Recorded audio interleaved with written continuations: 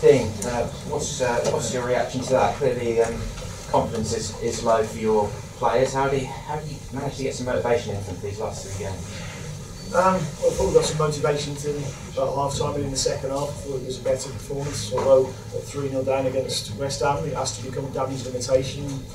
I thought we did limit them, but first half, we know we're in the Championship next season. If you're giving goals away like that, it's hard to come back from that. Poor goals were given away, and if you give teams in this league at this level a 2-goal head start, it's really tough. What was your view of the penalty for the fourth as well, the VAR decision? You didn't look too happy? Well, it looked really clear and obvious, didn't it? I think the hand was definitely up there, but it wasn't a lot of contact. So it was really clear and obvious. Okay. And what about the VAR disallowed then for Sam? That's the letter of the law. I mean, it's real harsh for Sam, because he probably deserved that goal. He's been quite aggressive in the opposition box and looked likely to score a few times this season. But the letter of the law is if it touches any part of the hand. I mean, the bizarre thing is if he passes it to somebody, they can score, but he can't. But that's the letter of the law. So Matthias got a little knock, didn't he? What do you make of Jacob's performance? I suppose it was always going to be tough coming in after 3 months of not playing. Yeah, no, I was always starting Lungi anyway, but Matthias felt his thigh in training yesterday, so he'll get scanned and we'll see how he is. But yeah, he done okay. But it's always tough when, as I say, you give goals away the quality that we've given away today, or the lack of quality, and then it's hard. It's hard for I just felt that we got passed between our lines too easily today. But the third goal for me sums up where we were, where our minds were at that time. 2-0 down, it's tough.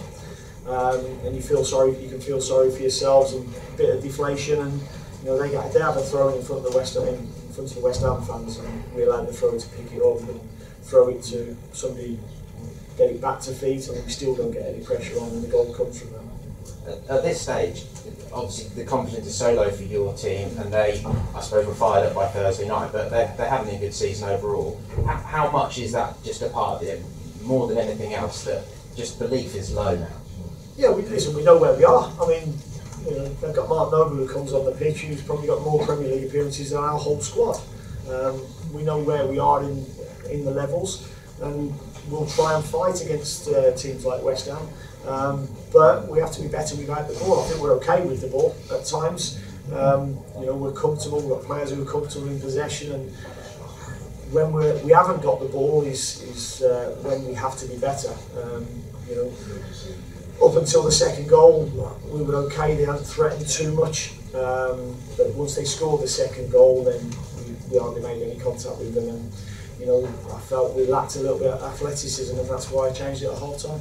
Tony Spring at 19, getting his Premier League debut. What do you make of this performance? Yeah, really pleased for him because he's a great kid. Works extremely hard in training. Got bundles of energy and quality, and I thought he did well this afternoon when he came on. Cheers. Carrow, honestly, you were disappointed with both of the first 2 goals. Has he said anything? Do you need to say anything?